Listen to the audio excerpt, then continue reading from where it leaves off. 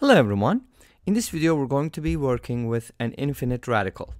We have the square root of 1/2 plus the square root of 1/4 plus the square root of 1/16, so on and so forth, in which each term is squared. So we start with 1/2 and then we square it, we get 1/4, we square that again, 1/16. The next one is going to be 1 over 256, so on and so forth. So we're going to find the answer to this problem, but first of all we have to look at another infinite radical. So that is the square root of 1 plus the square root of 1 plus the square root of 1, so on and so forth. There is also a short version of this, which I will share the link down below. So in order to evaluate this expression, of course it is going to converge. So we're going to set it equal to a value. Let's go ahead and set it equal to a. And then we're going to square both sides. And then the outer radical is going to disappear. We're going to end up with 1 plus the square root of 1 plus the square root of 1 plus dot dot dot equals a squared. Now notice that after squaring both sides, we are getting a again. This expression, this part is the same as a. So we kind of get a quadratic equation from here, which we can write as a squared equals a plus 1. And then by putting everything on the same side, we get a squared minus a minus 1 equals 0. So this quadratic is going to have two solutions. Let's go ahead and find each one. One of them is going to be negative b, 1 plus the square root of b squared, 1 plus 4. B squared minus 4ac, using the quadratic formula, 1 plus square root of 5 divided by 2. And the other a value, you can also call them a sub 1 and a sub 2 if you want. 1 minus root 5 over 2. Square root of 5 is greater than 1, so this is going to be a negative value, and obviously our expression is going to be a positive value, therefore we're not going to accept the negative value. We should have a single value anyways. It should be well defined, so this is the value of a.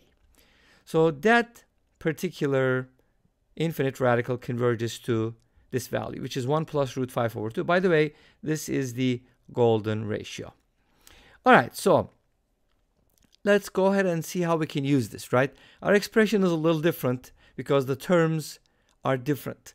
We don't have the same term. So whenever you have something like, the term x, the square root of x plus the square root of x, so on and so forth, you can always solve this by setting it equal to something as long as it converges, so on and so forth. But in this case, we have a different situation. So our situation is we have square root of 1/2 plus the square root of 1/4 plus the square root of 1 over 16, so on and so forth. And so by using our expression, we're going to do the following. First of all, we're going to start off with the following. This is equivalent to or converges to 1 plus root 5 over 2. Now we're going to go ahead and multiply both sides of this expression by square root of x. So I'm going to go ahead and show you a general form for this problem, and then we're going to find the specific values. It's kind of nice because you'll get to see what it looks like in general form, and you can apply it to different situations. Okay, so when you multiply, obviously the expression on the right hand side is going to be fairly simple. We're just going to distribute. That's going to give us square root of x plus the square root of 5x divided by 2. Awesome. And on the left hand side, we're going to put this inside. Since it's also a square root, we can basically multiply x by 1. That's going to give us the square root of x, but then it's going to bring us another x in front of this gigantic radical. Okay, so it's going to look like this first. And then what I'm going to do is every time I'm going to put this term inside the radical, in front of the radical, I'm going to put that inside. So in this case, we are kind of moving this inside, so like this, but it's the square root of x squared. Obviously, x is positive in this case. So it's going to look like this, square root of x plus the square root of x squared is going to be multiplied by 1. That's going to give us x squared plus then the whole thing, the rest of the radical is going to be multiplied by x squared as well. So it's going to be 1 plus dot dot dot. So we're going to get something like this. And obviously the right hand side never changes, so we're just going to keep writing it. Awesome. What happens next?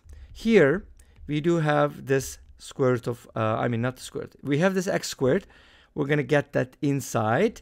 So we have to square it, right, to get it inside, and it's going to become x to the fourth will be multiplied by 1, and then it's going to be written again, so on and so forth. So our expression is going to start looking like this. Square root of x plus the square root of x squared plus the square root of x to the fourth plus x to the eighth, x to the 16th, so on and so forth. So that's going to be the pattern. And this is equal to square root of x plus the square root of 5x divided by 2. Awesome. Now, why did we do all of this? Because our expression starts off with 1/2 inside the radical, and then it's squared and squared again. So in this case, we can go ahead and replace x with 1/2. You get the idea? Hopefully. You replace x with 1/2. So think of this as like a function, or infinite series, whatever you want to call it, and just replace x with 1/2 everywhere. Then it's going to look like the following. Square root of 1/2 plus the square root of 1/4 plus the square root of 1/16th, and so on and so forth. And that's what we are looking for.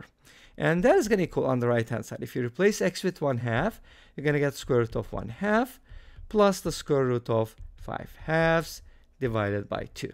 Awesome. So this is what we're looking for. Let's go ahead and simplify the right hand side and see what we can do. I can kind of write this as 1 over square root of 2 plus 5 over square root of 2 over 2. And then we can kind of bring the square root of 2 downstairs. And that's going to be like, okay, this should be a square root of 5. Okay, it's going to be like 1 plus square root of 5 divided by 2 times the square root of 2. And if you multiply by the conjugates, then it is going to become square root of 2 times square root of 2. And that'll be square root of 2 plus square root of 10 divided by 4. So that is going to be the value that our expression converges to. All right? Now, I'm going to show you something interesting. So we were able to get that, and you can basically apply it to any situation because now you do have a formula. Nice. Okay, let's go ahead and take a look at some numerical values, which will give you an idea about how this behaves. So I didn't write, obviously, a lot of the terms because they get really small, but I'm going to show you in exponential form. So let's go ahead and take a look at it real quick. And remember this value, root 2 plus root 10 divided by 4. Okay, here's the numerical values. So our numerical values kind of start off with the square root of 2 to the power of -1, which is actually equivalent to square root of 1/2. The next one is going to look like square root of 1/2 plus the square root of 1/4. And then every time I'm just adding another term, square root of 1/2 plus the square root of 1/4 plus the square root of 1 over 16, as you can see. And remember, our expression contained all these 3 terms, but it also has more to it. So you can basically add more and more terms every time, kind of look at it as a sequence and see where it converges. And obviously, after a couple of values, you notice that they're going to get closer to this value, but the value that we found actually is this one. So if you're wondering what that value is going to look like, it's going to be 1.1441, so on and so forth. And this brings us to the end of this video. Thank you for watching. I hope you enjoyed it. Please let me know. Don't forget to comment, like, and subscribe. I'll see you tomorrow with another video. Until then, be safe, take care, and bye-bye.